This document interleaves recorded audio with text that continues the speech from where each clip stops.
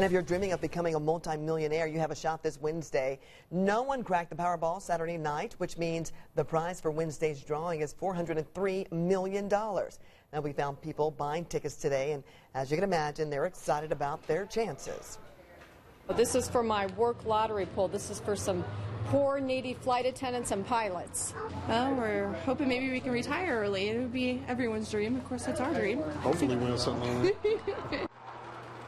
And if you win and you choose the lump sum payment after taxes, you will get nearly $244 million. That's not a bad deal, huh? Not at all. Yeah.